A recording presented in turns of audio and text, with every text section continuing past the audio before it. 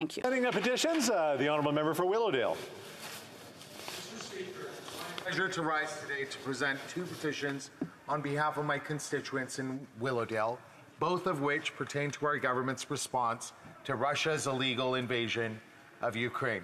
The first has been signed by over 500 individuals from across the country and is put forward by youth activists who cite existing laws on hate speech and hate symbols, and against the backdrop of rising vandalism and intimidation in our country regarding Russian military emblems, are calling upon the government to ban the V and Z symbols as well as the ribbon of St. George on the basis that they serve as symbols of hate.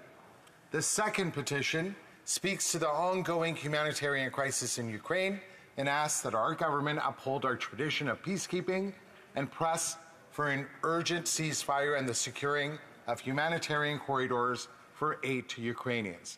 The petitioner suggests that such an event might coincide with an internationally recognized humanitarian date of recognition.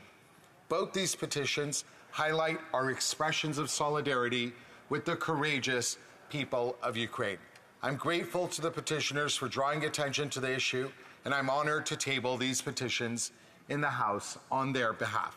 Thank you, Mr. Speaker, and allow me to join other colleagues in wishing you and your family a splendid summer. Thank you.